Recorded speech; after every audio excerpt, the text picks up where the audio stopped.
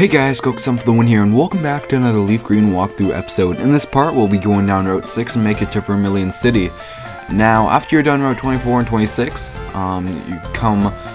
you make sure you heal up before you even continue on. So you heal up and you come down over here to this house, and there'll be a policeman standing here, and that's the reason why is because a Team Rocket member just stampled through this house right here, and he's gonna stop you and want a battle. Now, there's nothing really special about this Rocket Grunt right here, so you shouldn't have too much trouble with this battle. It's going to be running the norms, Machop, Ekans, Zubat, whatever you usually see on a Rocket Grunt. So we're just going to go for a peck right here with our Robin. Take out this Machop pretty dang easily, and we're almost going to go up to a level. That's nice. So he's running Drowsy. I haven't seen this just yet. That's cool. I haven't seen a Drowsy in general yet in this whole playthrough or walkthrough, so that's nice. It's going to disable us though. You do have to watch out for that. I think I'm just going to go for Pursuit right here. I don't know why I didn't go for this earlier. It is super effective, Dark against Psychic, so. But we're going to go up a level now. Robin's level 24 and almost the same level as our Light Bulb, only 2 levels down.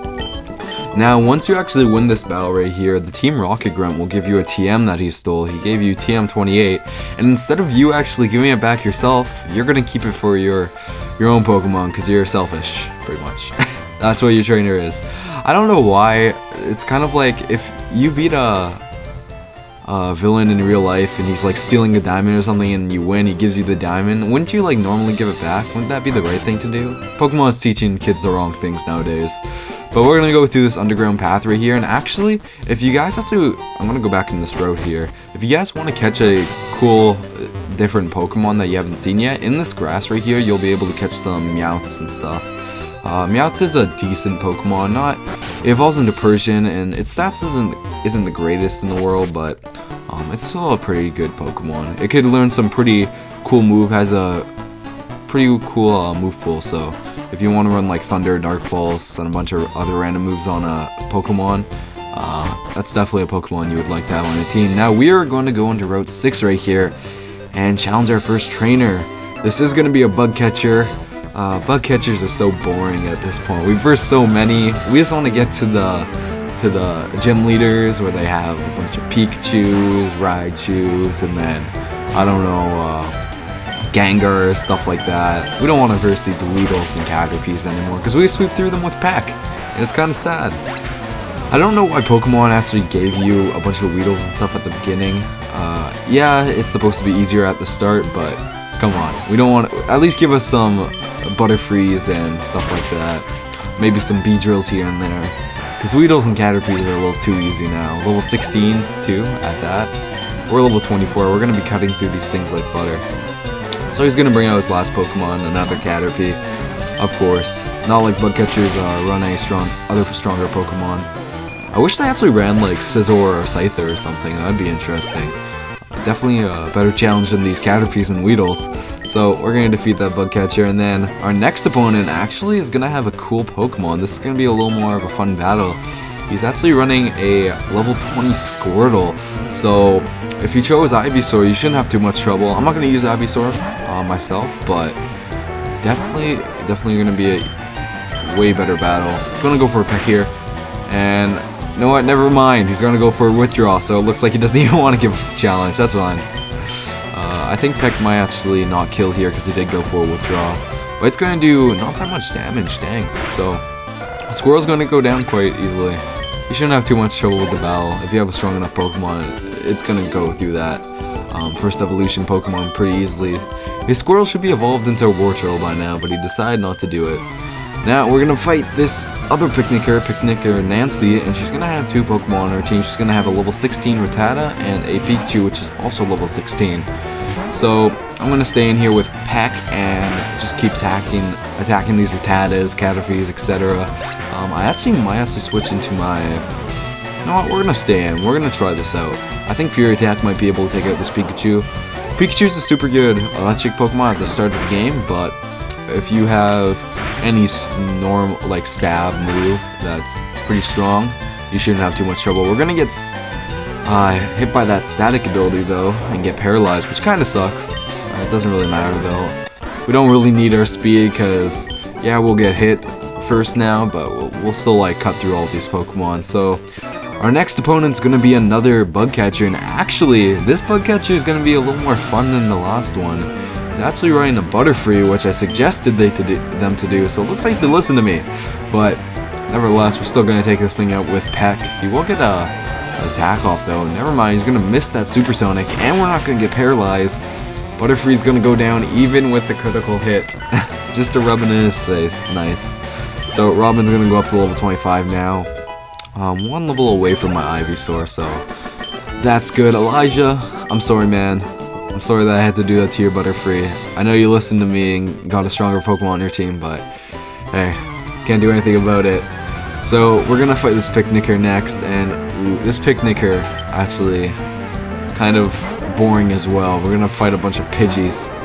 Like, run some Pidgeotas, please. Just level up 2 more times at least. Then you'll be at par with my Fearow. We're gonna get paralyzed though, first time, and he's gonna go for another quick attack. I don't understand why the AI is like going for quick attack. I am paralyzed, like you're gonna outspeed me. You don't need to have your priority here in this battle. So she's gonna have 3 Pidgeys on her team, level 16. Shouldn't be too hard. Just gonna keep going for Pecks right here. Might have to spice it up though and bring out my Ivysaur. I don't know for sure though. But you know what? Let's bring out our Ivysaur. I don't want to get paralyzed any more than we already did. We got paralyzed once, but if it happens again, that'll just kind of be annoying. Getting hit by quick attacks over and over again while getting paralyzed. So Vine Whip should be able to take it out in 2 shots or so, maybe 3. That's not too bad.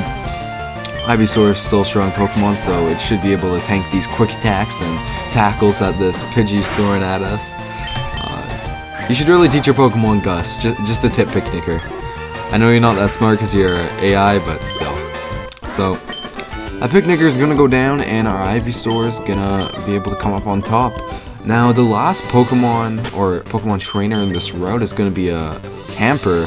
It's a little bit different this time, it's not Picnicker, but this Camper has 2 Pokemon on his team. He has a Spearow and a Raticate, which we actually haven't versed yet. I don't even think our rival has Raticate just yet, so this battle might be a little more interesting.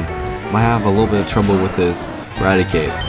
So I'm just going to stay in here and go for some Vine Whips, take out this Spearow pretty quickly. I don't want to bring out my Fearow against these Pokemon because Raticate actually might do some damage to us, so Light Bulb can get some levels up right here and be able to take out these Pokemon pretty easily. So Raticate's going to come out now. When you're versing Raticate, usually it's going to be running Hyper Fang or something. I don't know for sure if this one's running it though. Yes, it is. Okay, but it's going to miss. Hyper Fang is going to be doing a lot of damage when Raticate's running it. Going to go for a quick attack right there.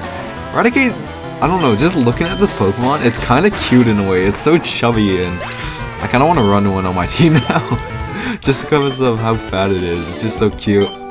But we're going to make it into Vermilion City right here. And I'm actually going to heal up my Pokemon, so I'll see you guys in a bit. Okay, I finally healed up my Pokemon, and I'd like to come over to this house over here, to the left of the Pokemon Center. And if you talk to this man right here, the Fishing Guru, he'll actually give you an Old Rod, which I'm going to catch my next Pokemon with. If you guys want to go ahead and catch some Magikarps and stuff, you could definitely do that. Gyarados is a pretty viable water type to use in this game, so if you want a strong water type, make sure to pick up the Old Rod.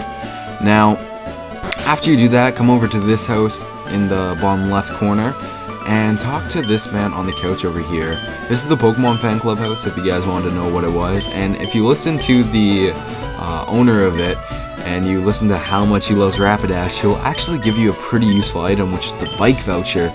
And I do recommend getting this bike voucher because you're able to get a bike now with this thing if you go back to Cerulean City and go back into the bike store. Without it, you won't be able to get a bike because it'll cost $1 million, and it's not even possible to get that much money in this game. So the final house that's actually worth going into is this house over here, next to the Pokemon Fan Club house. And if you talk to this girl, she'll actually trade you a Farfetch for a Spearow if you have one. But I'm not going to do that because I love my Fearow, and I already evolved him into Fearow, so there's no possible way she would even trade me now. But yeah, so anyways, that's pretty much all you can do in Vermilion City. I'm going to end off the episode here. If you guys did enjoy, go ahead and tell me what you liked in the comment section down below. And also make sure you give me some criticism. I really appreciate it. So if you guys like this video, shoot that like button with Kamehameha.